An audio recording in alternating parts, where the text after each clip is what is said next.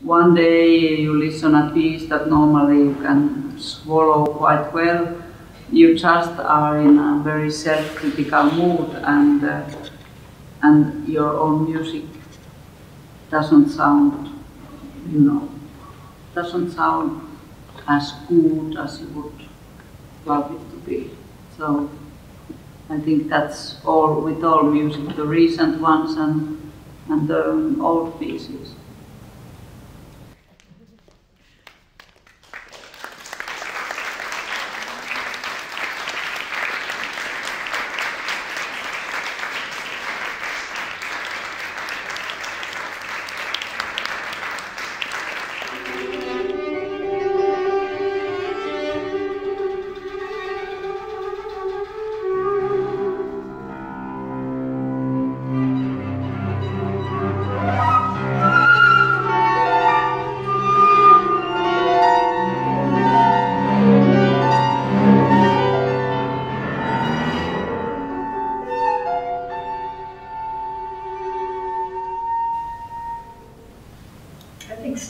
Was also like that.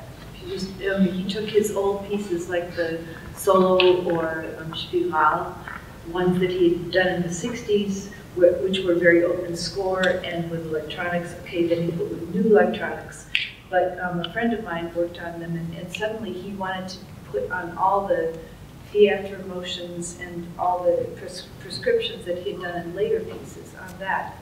And I think that progressively he went back to some of his pieces and tried to either correct them or at least impose his present personality on what had been like 40 years ago. Mm-hmm. So that would support what you're saying, that when you change, you look back at the pieces differently, and you either leave them or. Yeah, but I have here one very, very actual example, which we will hear tomorrow. Sang by two. Right. And that's that piece that I didn't have a copyright for the text that I wrote year 80. And recently the publisher told me that I would have copyright for that text. And that piece was very important for me. The electronic part had been destroyed, because I thought that piece will be never performed again. And I've reconstructed the electronic part. And I was thinking that I'll do something completely different, because in the soprano part there are things that I like, but I thought that after 5 operas I would try something completely different.